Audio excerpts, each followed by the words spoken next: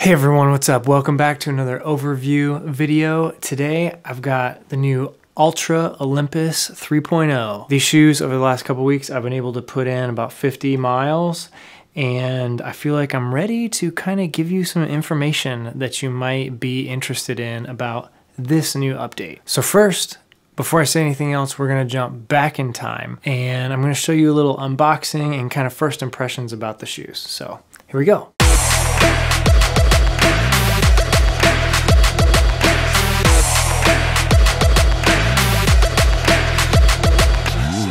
Hey, this is a day that I've been waiting for a long time. I finally got it right here. The Olympus 3.0! Okay, so that was kind of dramatic. Let's open this thing. Ugh. Freaking run its arms. Ugh. Dang. Okay. Here's the box. Foot shape.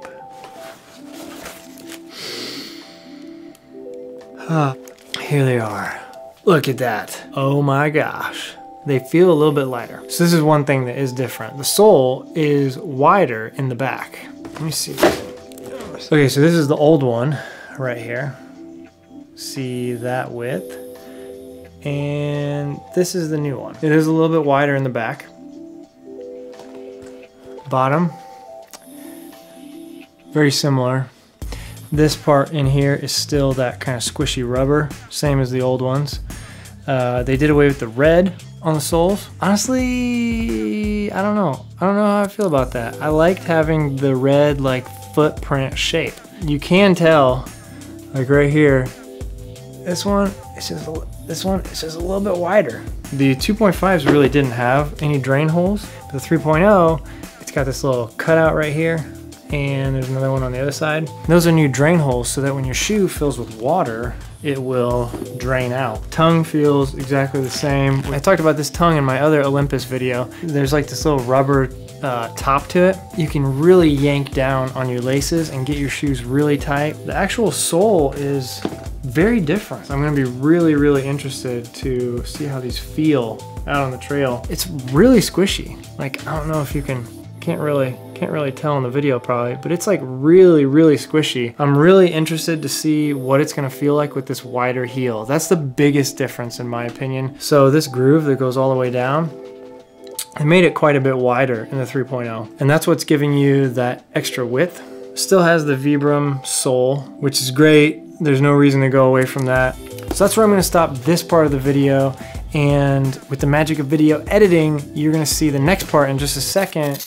Okay, so now we're back in present time after I've ran about 50 miles in these shoes, and I'd like to give you my thoughts. First of all, these shoes were designed to go long and hard on the trail. They're super cushiony. The Vibram outsole is super sticky, all rocks and roots and dirt and everything. These shoes were designed for long days. Think if you're going out for, 20 miles or more, like that's what these shoes are designed for. They do deliver. The claw system that they've designed right in here where these lugs are positioned like over your forefoot and then also throughout here on your heel, really good grip out there. Never had any problems with grip, and you can see that they're positioned just kind of like claws so that they just like claw through the dirt. And the top is like a new designed mesh, very lightweight, very different than the last version that was kind of just like a thicker material. This is very light, very thin, and it goes all around. They've got this pretty sweet topo map design. Nice little touch. Really does a good job of protecting your toes, like from bashing into rocks and stuff. So the weight of this shoe is 10.7 ounces, and that's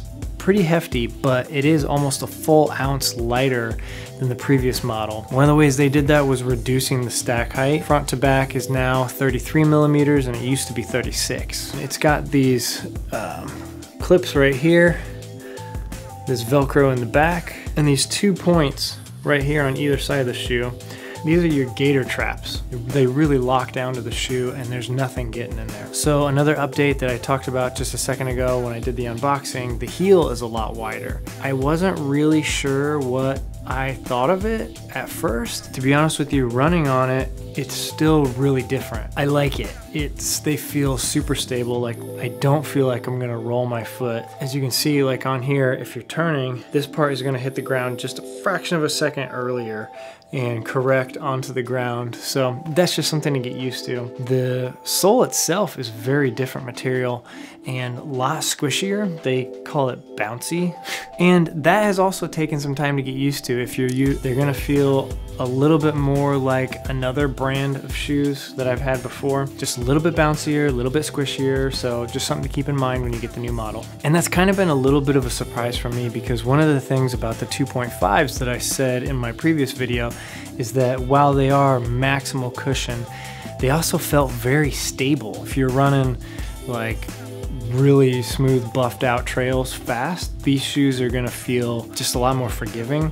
But if you're kind of jumping around like on really technical stuff, these might just feel a little bit more bouncy and a little bit less stable. They were going for that really, really soft ride, and they definitely succeeded in that. The other big update is these drain holes in the front of the shoe. There's 2 of them right there.